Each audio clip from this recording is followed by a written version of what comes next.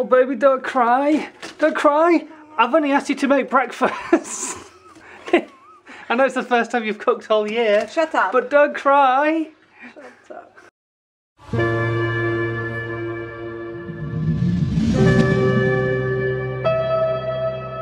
Morning! How the devil are you? Are you well? Excellent. Yes, me too. I've just been down the post office posting off a competition entry. That was meant to be there today, so I hope they accept it because it won't get there till Tuesday because of bloody bank holiday Mondays. But anyway, that's been done and dusted. And today we're off to Windsor. We're going to take Susan home and Dad, and they're going to see and do some shopping and get blown away by all this wind. So yeah, and if you want to know the word for wind in Slovakian, it's fukar, which quite literally is general wind. I forgot to do this last year actually, so don't forget, may the 4th be with you. Always.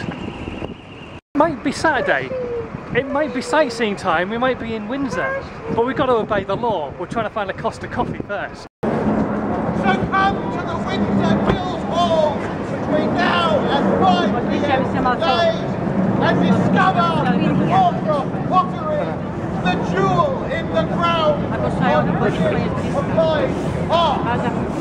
Ladies and gentlemen, welcome to Windsor, and God save the Queen! Well, it's not quite Costa, but I'll go there later, I promise. I've got to obey the Costa law on a Saturday, but we're having cream teas on a Saturday, so it's not so bad. We're still kind of having a coffee, it's just not Costa. Sorry. What's the fastest cake in the world?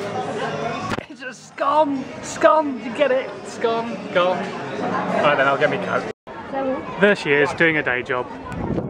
Looking after the news agents. So I kid you not, we have just been in a shop for 1 hour. 1 hour! 1 hour to buy one item. I pop into the shoe shop, pick up a pair of chucks, buy them 5 minutes. That's how you do shopping. Not 1 hour.